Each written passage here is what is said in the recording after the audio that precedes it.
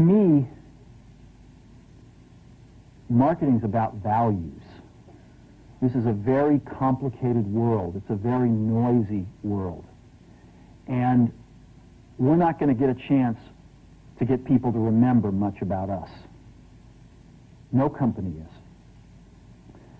And so we have to be really clear on what we want them to know about us. Now, Apple, fortunately, is one of the half a dozen best brands in the whole world. Right up there with Nike, Disney, Coke, Sony. It is one of the greats of the greats, not just in this country, but all around the globe.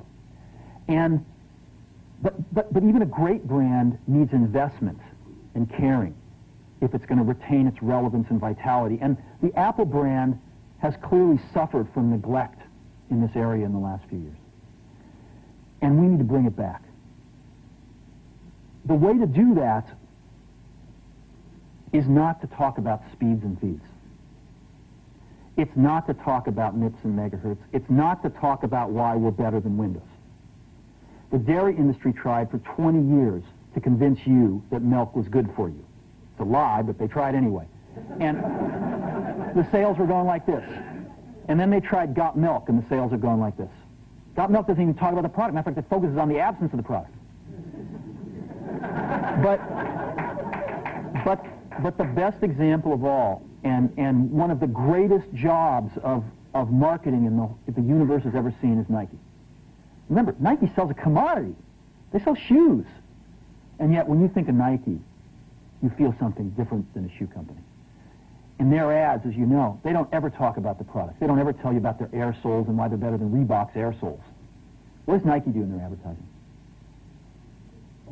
They honor great athletes and they honor great athletics. That's who they are. That's what they are about. Apple spends a fortune on advertising. You'd never know it. You'd never know it. So, when I got here, Apple just fired their agency. We were doing a competition with 23 agencies that, 4 years from now would have picked one. And we blew that up, and we hired Chiat, the ad agency that I was fortunate enough to work with years ago. We created some award-winning work, including the commercial voted the best ad ever made in 1984 by advertising professionals. And we started working about 8 weeks ago. And the question we asked was, our customers want to know who is Apple and what is it that we stand for? Where do we fit in this world? And what we're about isn't making boxes for people to get their jobs done, although we do that well. We do that better than almost anybody in some cases. But Apple's about something more than that. Apple, at the core, its core value, is that we believe that people with passion can change the world for the better. That's what we believe.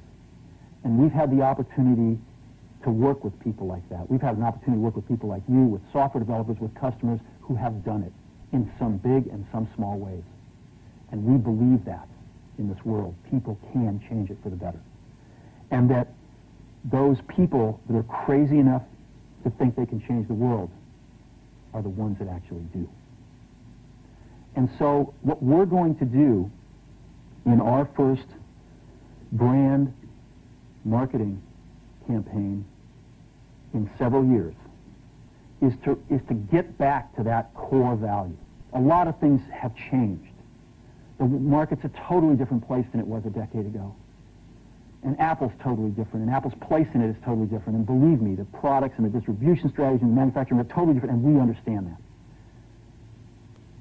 But values and core values, those things shouldn't change. The things that Apple believed in at its core are the same things that Apple really stands for today. And so we wanted to find a way to communicate this. And what we have is something that I'm very moved by. It honors those people who have changed the world.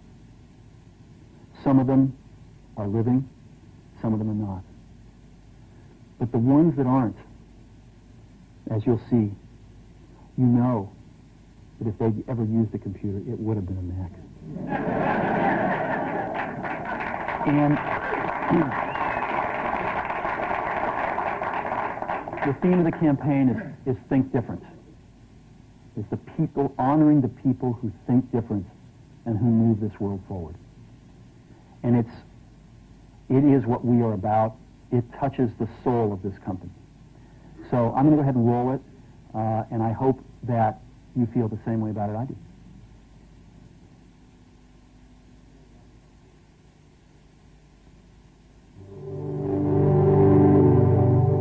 Here's to the crazy ones, the misfits, the rebels, the troublemakers, the round pegs in the square holes, the ones who see things differently. They're not fond of rules, and they have no respect for the status quo. You can quote them, disagree with them, glorify or vilify them, but the only thing you can't do is ignore them. Because they change things. They push the human race forward. And while some may see them as the crazy ones, we see genius. Because the people who are crazy enough to think they can change the world are the ones who do.